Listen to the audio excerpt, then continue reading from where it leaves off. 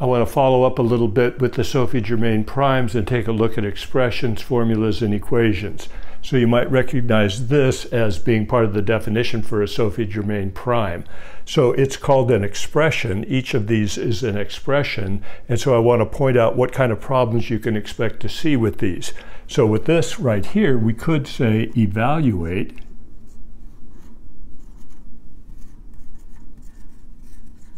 this expression when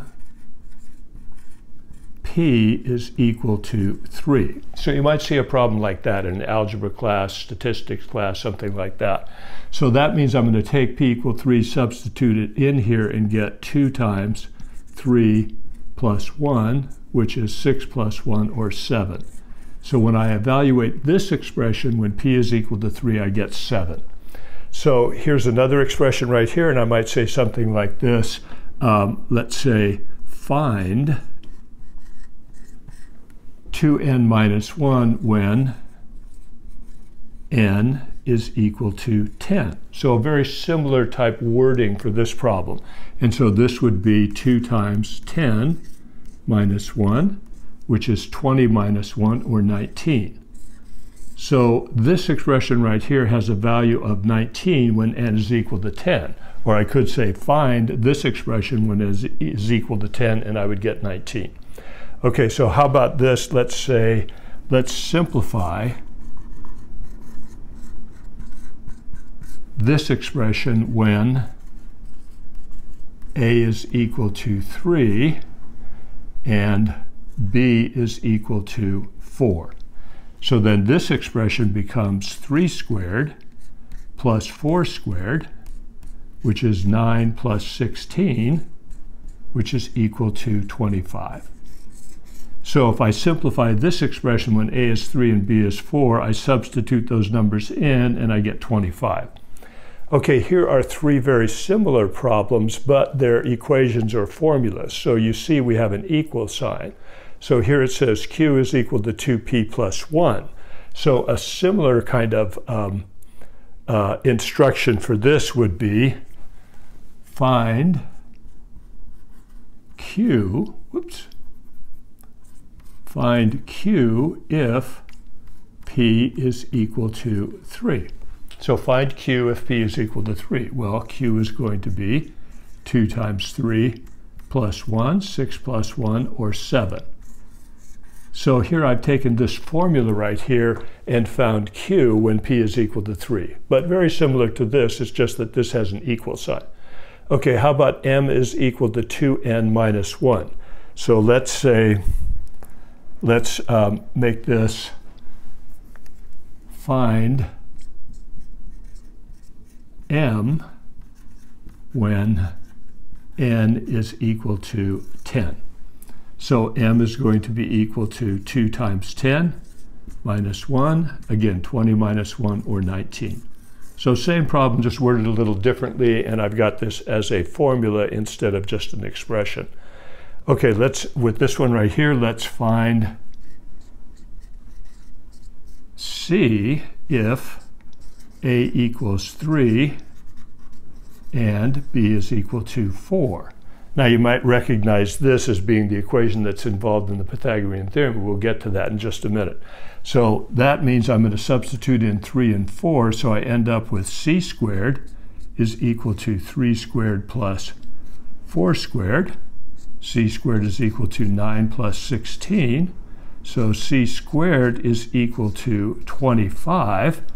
Now, if I was working in a triangle and I knew that C was the side in the triangle, it would have to be a positive number. So that would mean that C would be equal to the thing I squared to get 25, or 5. If I was just working in algebra and I didn't know anything else about C, I'd have to put a plus or minus right here. So in any case, this is a look at expressions, equations, and formulas, and the kind of instructions and problems you would see with these. Now I'm going to erase this and come back and show you a couple of common expressions and formulas that you'll see if you go on to take a statistics class or if you go on to take a college algebra or pre-calculus class. So I'll be right back. Okay, we're back. So here I've written some kind of common expressions that you're going to see. There's a lot of expressions in mathematics that have this form. the difference of two numbers in the numerator and some number in the denominator. Now, what you need to know about the fraction bar is that it works like a grouping symbol. It sets the numerator and denominator apart from each other. And so you can't cross over that unless you divide out common factors. So you want to simplify the numerator first, then the denominator, then divide. So let's just take a look at this problem right here when A is 10, B is 5, and C is 5. So it would look like this: 10 subtract 5 divided by 5. Now you can't cross over and divide 5 into 10 or anything like that just yet. So I need to simplify. 10 subtract 5 is 5. Divided by 5 is equal to 1. Now here's what you need to do. Try the same problem on your calculator. Make sure that you can work your calculator in such a way that this answer comes out to be 1. If you end up with an answer of 9, you're not using your calculator correctly to do this problem. Very common mistake in statistics. People have trouble with their calculators. So this form right here, a minus b over c, here I've substituted in some values, done the work, I get 1. Try it again on your calculator. When you get to statistics, you'll see an expression that has the same form, a difference of two numbers in the numerator and another number in the denominator. When you get to statistics, this stands for the mean of a sample, and this stands for the standard deviation. And what it's probably going to look like is this, because this is called the z-score. So z equals x minus x bar or over s. So in statistics, you're going to be using your calculator a lot to simplify expressions like this. If you're going to go on and take pre-calculus, you'll see the expression looks like this. This has one extra added thing to it, and that is function notation. So in order to work this problem, you have to understand function notation also, but the form of this is the same as the form of this. This will be a number, this is a number divided by h, or an algebraic expression, another expression, subtract them, divide by h. When you see it as a formula, it will be a kind of slope of a certain line, m equaled f of x plus h minus f of x all over h. But the most important thing is that you see that this and this have this form to them. And you're going to be doing a lot of work on a calculator, so take some simple numbers like this, work them out by hand, and then try the same thing on your calculator, make sure you get the same result. Okay, I'm going to erase this and come back. We're going to look at the Pythagorean theorem and Fermat's last theorem. So hang on. Okay, we're back. And so here's a little postage stamp with Pythagoras on it. And the Pythagorean theorem says this: if you have a right triangle and the two legs are a and b and the hypotenuse is c, then it's always true that c squared equals a squared plus b squared. And if you have a triangle for which this is true, that must be a right triangle. So you can't have one without the other. So one of the, we already worked one of these problems here when we had c was equal to 5, a was equal to 3, and b was equal to 4. So 25 is equal to 9 plus 16, which is 25. So when we have integer solution, positive integer solutions like this, 3, 4, and 5, then that's called the Pythagorean triple. So if 3, 4, and 5 work here, then any multiple of them will work also. So 6, 8, and 10 will work if I multiply each of them by 2. Or if I multiply each by 3 and get 9, 12, and 15, that will work. So this is one Pythagorean triple right here. And Pythagorean triples are just interesting because they're easy to work. There's another one, 5, 12, 13. So 13 squared is equal to 5 squared plus 12 squared. That's 25 plus 144, which is 169. And over here, 13 squared, 169. So that's another Pythagorean triple, and any multiple of those three numbers forms another Pythagorean triple. So infinite number of Pythagorean triples, which are positive integers that satisfy this equation. So when the exponent is 2 right here, you can find an infinite number of positive integer triples like this that will satisfy that equation. Here's Fermat's last theorem.